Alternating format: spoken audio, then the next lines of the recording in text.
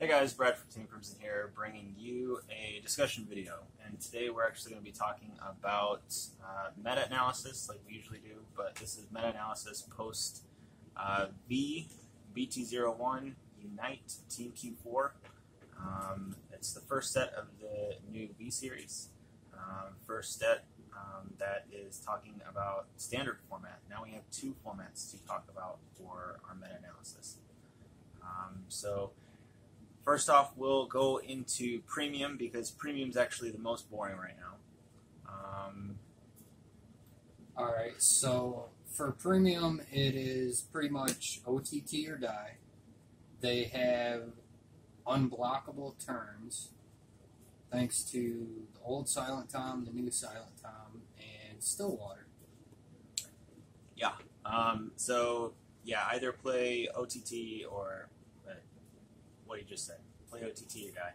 Yeah. You could play ZTB and blasters still do relatively okay, but unblockable turn makes makes for everything. So yeah, scary times. That's literally about it though for premium. We won't see too many shakeups for that again until next set or so. Especially when Aquaforce comes out. When Aquaforce comes out, we'll probably see a huge shakeup in premium. So anyways, moving on to standard. Now standard is also a little bit boring because you've only got the one set, and there was only 4 clans in standard. So you're pretty much having to compare these 4 clans.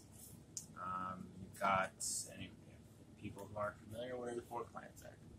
Kagero, OTT, Royal Paladin, and Nope Grappler, Perfect Razor! Somebody's Boom, boom! really excited for the Razor. Sorry.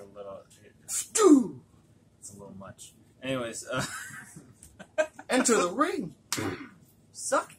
anyways, so there's only the 4 clans that we're having to talk about for standard. Now, the reason, too, that this video is coming out so late, normally we like to do a meta-analysis just a week or so after, kind of predicting, but yet actually having some results to validate our predictions. The reason why we had to wait so long was because the changing format. With people getting used to standard, you have to take that into consideration. You also have to take into consideration that all 4 of these clans are pretty close together. They're pretty even, to be honest. But in order to even talk about this, we do have to kind of pick them apart in order to kind of show which ones are better, I guess you could say. So in I don't have the results pulled up for this, but in week 1, you saw a lot of all of the clans topping. Kagero won the biggest event, one of the biggest events in Japan, and then Oracle Think Tank got a bunch of wins. Nova Grappler got a lot of wins. Royal Paladin got quite a few wins as well. Moving into week 2, we saw a lot of Nova Grappler topping, and then we started to see a little bit more of OTT on the rise. And then moving into week 3, I'll pull that one up while I can talk about that. Week 3, Oracle Think Tank freaking dominated. The results were that 35% of the tournaments were made up of Oracle Think Tank fighters, and that was ridiculous. Kagero was a close second with 29%, Royal Paladin was 22%, and Nova Grappers were 13%. But then when you actually got to the top 16 and stuff, Oracle's just freaking dominated that as well.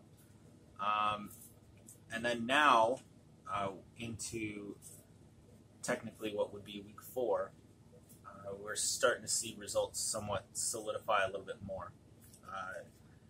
The results somewhat vary from the last week, but they're a lot more solid from than we've been seeing, which has been like a roller coaster. But in this week, Kagero is the one that is dominating. Kagero, the clan usage was 38%. Yeah, 38%.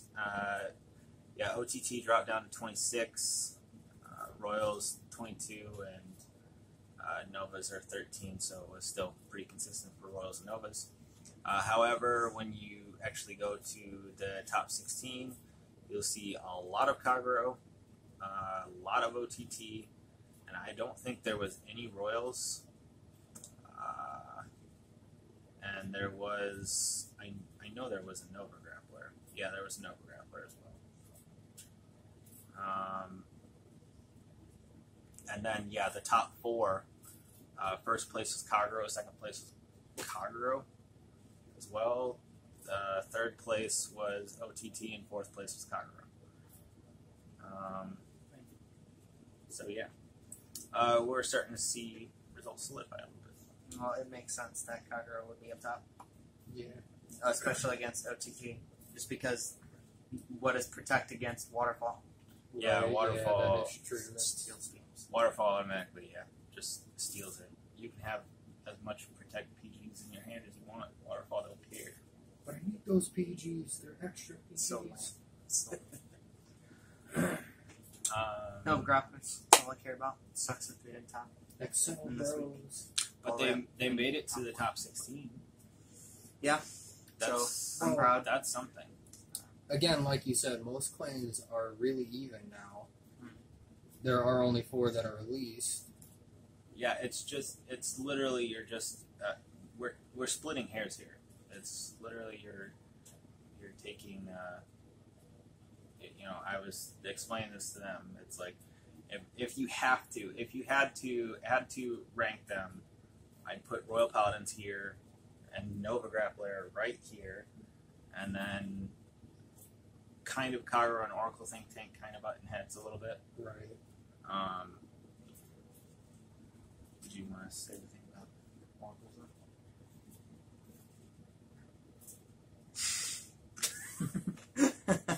No. I will say, once some more clans get released, hopefully we see a little bit of a ladder on what's topping more, what's topping less. Yeah, we'll see more variation for sure, and that introduces just more stuff to the pool, so we won't see this necessarily kind of triangle meta that it kind of is. Right. And everything seems to be pretty even so far, like you were saying. Games now pretty much rely on somewhat skill and trigger luck. Triggers. Trigger sacking is a huge trigger sacking is a huge thing in standard now. So yeah, and from switching from premium to now standard, you got to really get used to it, because you could be guarding and you'd be like, oh, that's a 2 to pass, In reality, now that triggers are more, it'd be 1 to pass. That is I've why done we that. had to wait for a little while to I've wait done for that. things to solidify, because people have to get used to the new way of this game. Everything's changed. Everything's back to Season 1, but more evolved even. Yeah, more involved. Just triggers itself, skills themselves. It's just everything's different, so we wanted to wait a little bit. But yeah. Well, the other thing I was trying to have you say is that we do have to take some of these results as well with a grain of salt, only because again, yeah, like we've been saying, they're all 4 are relatively even, but again, if you're splitting hairs, this is how it falls. But the other thing too, taking into consideration, is Japan is super obsessed with Oracle Think Tank. So we've seen that back in the day when we were doing when we were going to the big tournaments and we were doing real well, and we had just started, but back in limit break days, but the Tsukuyomi was topping forever, for way too long in Japan, and it wouldn't have done anything here, or on a world stage for that matter, for Tsukuyomi, but it was doing relatively well in Japan, and a lot of players were playing it because Japan loves OTT reasons. When it comes over here to the States, that'll be quite different. We'll see. But Kagero, Americans have an obsession with Kagero, so It's kind of disappointing. I mean, the end. Done. Yeah, the end was around for a very, very long time. And then it came back. Threatening with break rides. way into the break ride era. So definitely going to be super relevant. Was threatening again in Legion era because of the cross. So yeah, good times. Expect Kagero. Yeah, a lot of Kagero. A lot. I think will be topping. It's going to be scary, especially for no grappler. And Waterfall's a thing, and with Dragonic Gaia sometimes too. It's just give them the win. But yeah, that's really No cool. grappler's the best. Nova Grappler is nowhere near as bad as some people are trying to make you think it is. It's just a matter of learning the deck, and Will take time. which takes time. Ask this guy. Yes. No grappler master. Takes a while. It's because they're small pokes, and lately with G, they've been massive pokes. Multiple, more than like, I might get 6, maybe 7 attacks in one turn. Maybe. But I gotta say too, I was completely wrong. Like, we did our set discussion, or I said Royals would take it. Royals are consistent. It's a relatively easy deck to play. It's an easy deck to play. It's a helmet deck, but and with them having field and power and Soul Saber Dragon and all that, and having an early game, I thought they would do the best. I was wrong. apparently, They're not topping like hardly at all. You're seeing them very rarely. I couldn't have predicted that one. I never saw that coming at all. Because, I mean, a couple skills require counterblast, but most of the skills require counterblast, but I mean, Yeah, it's not even that. Like, you could go games, I feel, without getting Blaster Blade to retire stuff on the field. You could go games without getting a Kane. If you get the certain cards to stack and get Soul in there, get enough cards on the field, make sure they get up to that even 3 damage. I've lost on Soul Saber turns at 3 damage. You don't have It's the that cards to scary. guard it.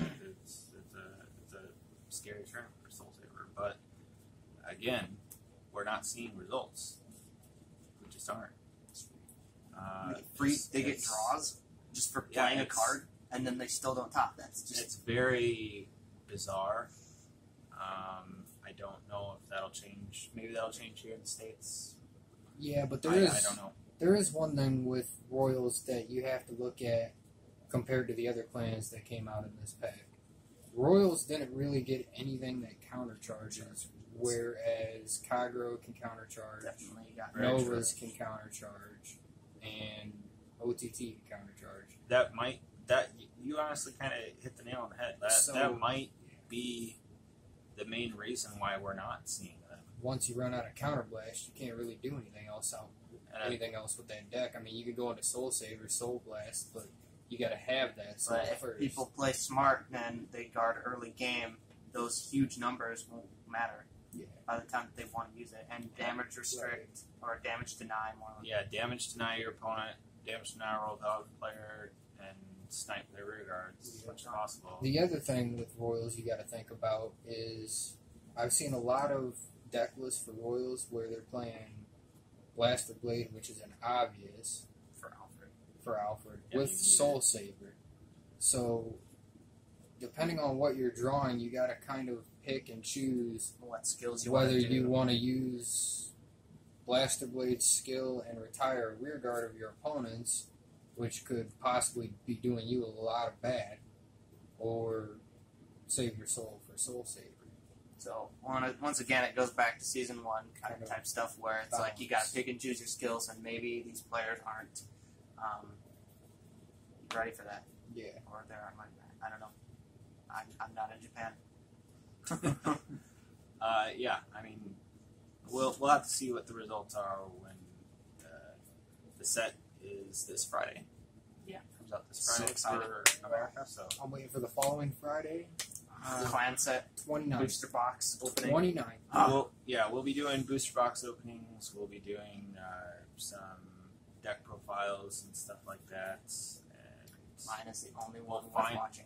we'll finally be able to upload games. We have been practicing in standard for quite some time, but we've been using proxy cards, so We don't want to record. we don't want to record big proxy cards. cards. But yeah, We will be So I bringing guess- you another video on the next pack that's released. I yes, will make sure of it. Matt's really excited about the Tachikaze. Tachikaze sport. Which So- looks really good. But we'll do that another time. New Yeah, deck. we'll have you when we discuss this set, okay? Just shush. He's like, can I read all the Tachikaze cards? So So this is what came out now. that's pretty much it. Please like and subscribe. Please like, Love of subscribe, God. please. For the love of Do We God. need it. We're Just trying to do- grow. Help us. Just do it. Just Yeah, do it. please like and subscribe. Comment below if you have any thoughts or just want to talk to us. That's fine. And we will try to reply. So we will see you later. Bye. Perfect Razor forever.